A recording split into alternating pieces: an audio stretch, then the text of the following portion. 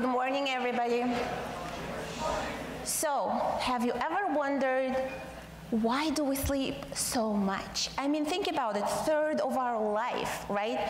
Think for a moment, by the time you're 60, you would spend 20 years of your life just lying in bed doing nothing, right? Why? What happens during sleep? Why do we have to sleep so much? So there is a lot of myths about it, and we're going to go through some of it using a couple of scenarios. So here is a difficult situation for you guys. Sounds familiar? No? It happens to the best of us, even teachers. Have you seen these weirdly phrased questions on your tests? Right? No? Okay. You figure out your test is tomorrow, you just have one day. Guess what? Everything happens that day. Somebody breaks up with you, car gets crushed, people get stuck in the elevator. I'm the teacher, I've heard it all. Coffee spills itself on your computer. Not your fault, but it does happen. Now, what do? You've got 1 hour before night, your usual bedtime, right? Tomorrow's important test, you really have to pass it. You know, you have to get the passing grade. So scenario number 1, you just stay up all night and study, because guess what? Pulling an all-nighter won't really harm you just once, right? What do you guys think? Are you gonna do it? Have you done it? Kinda?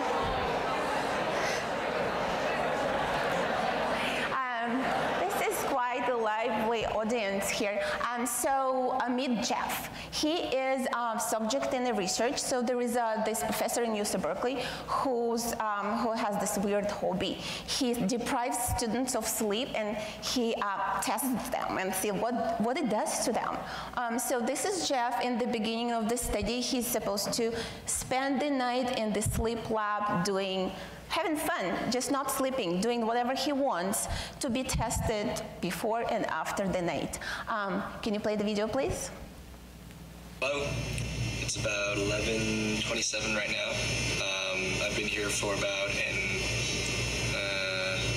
about an hour, about an hour. So it's the first hour.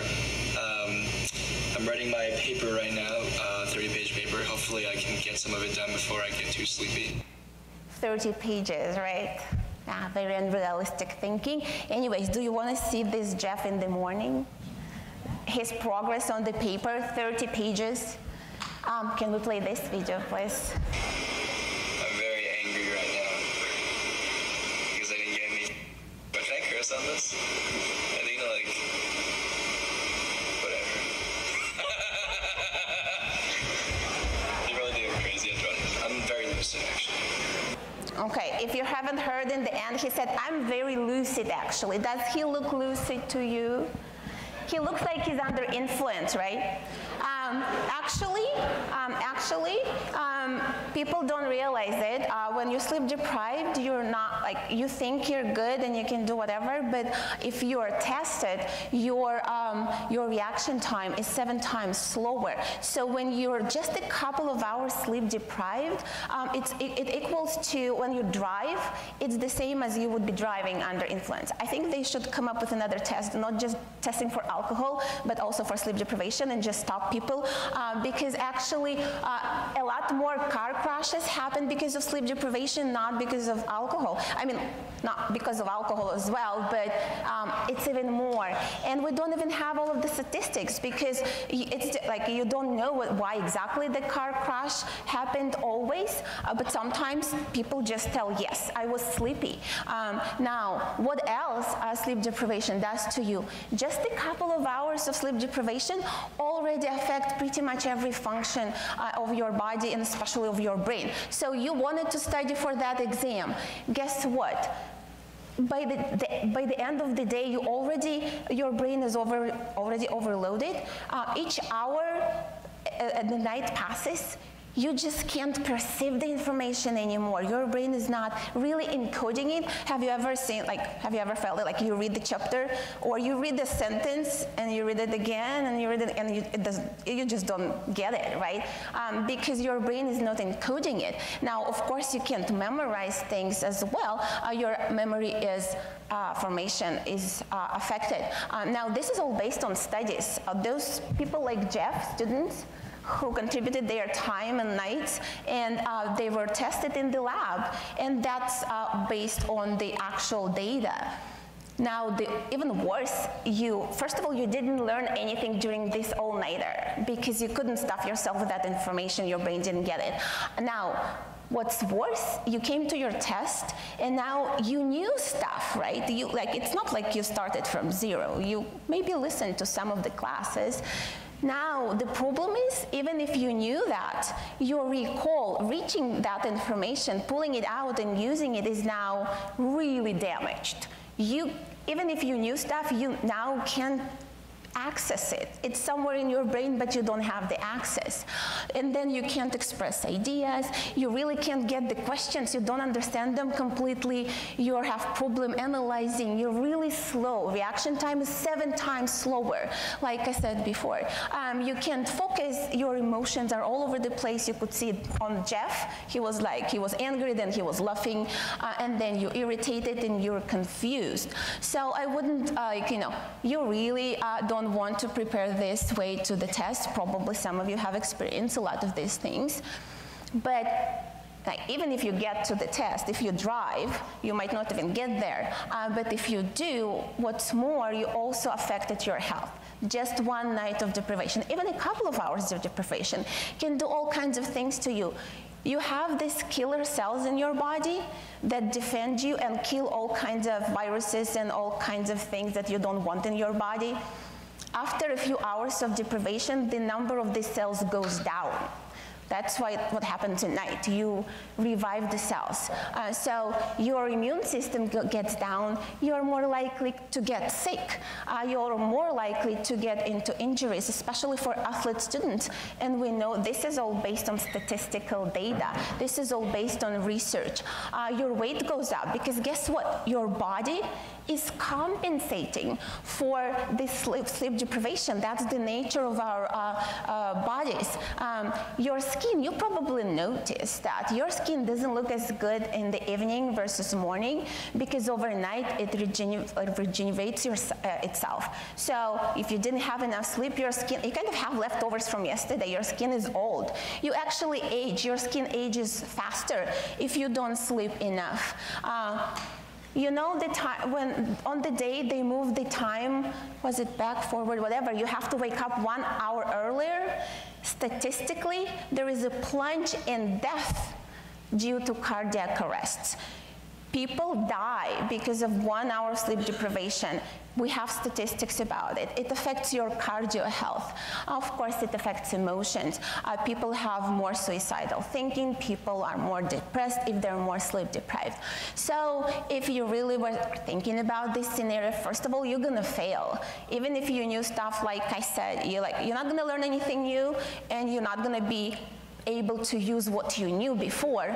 And also, you're actually gonna really hurt yourself to the point of you can get in a car accident and die. Now, scenario number 2. Look at that. You get your rest, you get your sleep, and then you wake up early and you study right before the test, right? You rested, because your brain just rests when you sleep. Is it a good choice? No, your grandpa probably told you, don't cram before exams. You need time. Actually, it's not really the time.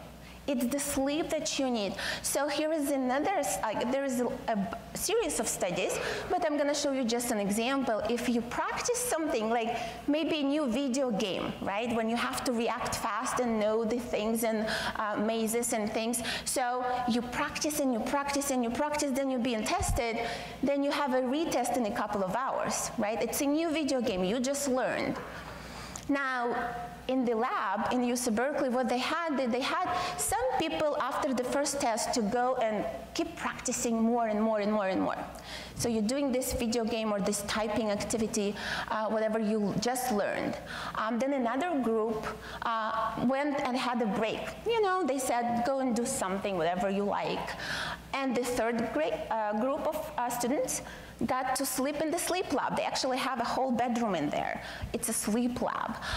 So they were lucky to get a nap in the middle of the day. No problem. People were like, you have students like horizontally, they fall asleep. So what do you guys think? Which groups did the best at the retest?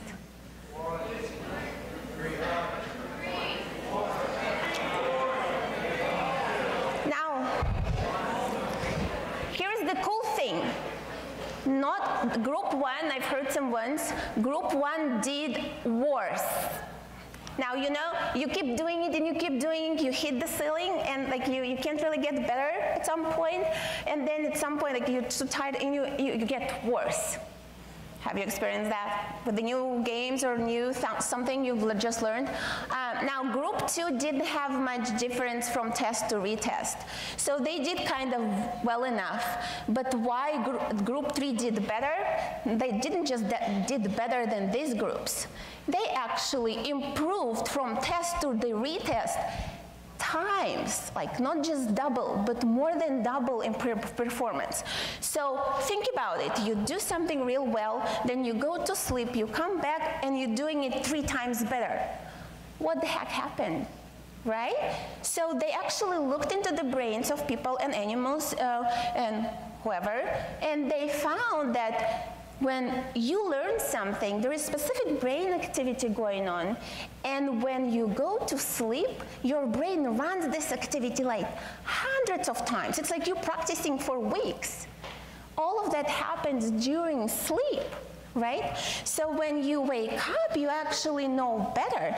What's even more interesting, you have these cycles of sleep, and they're different types. So you go into one type of stage of sleep, and then you get a little bit of REM, which means dreaming, and then another cycle, and you have 5 of these. Now, each stage, your brain does something else, something completely different. First, it consolidates information. Then it connects this information to previous information. It pulls the meaning out of the things, pulls patterns, rules. So actually, when you learn something new, you go through the cycle, you consolidate, you connect, you consolidate more, you connect. You get to this cycle, you see you have a lot more REM here. That's when you dream too. And this is the most important part of your night, where you connect everything. You pull all of the meaning from everything you've learned the day before. Now, if you wake up, by the way, teens need a lot more. If you wake up here, you kind of lost that, like the most important part of your class, the summary, when the teacher actually gave you the meaning of everything you just covered. So what turns out to be, you don't just need sleep before to rest. You actually need the sleep after. It's because when you sleep, you learn, meaning that your brain doesn't just rest. You might pass this exam, but you're more likely to fail because you didn't learn anything. You just crammed some information into yourself, and it's going to be all a mess. So the best scenario actually would be not stuff your brain with new information, but look at your notes. Kind of trigger those traces of memories in your brain, and let your brain throughout the night sort that information, consolidate it, and you're gonna wake up ready for your test, because you don't actually learn as you study. When you study, you stuff your brain with information. You learn when you sleep. When sleep organizes this information for you, it sorts it out, it connects it, and it does everything for you. So this fairy tale is no fairy tale, because actually you have work done for you when you sleep. So go get some sleep. Thank you.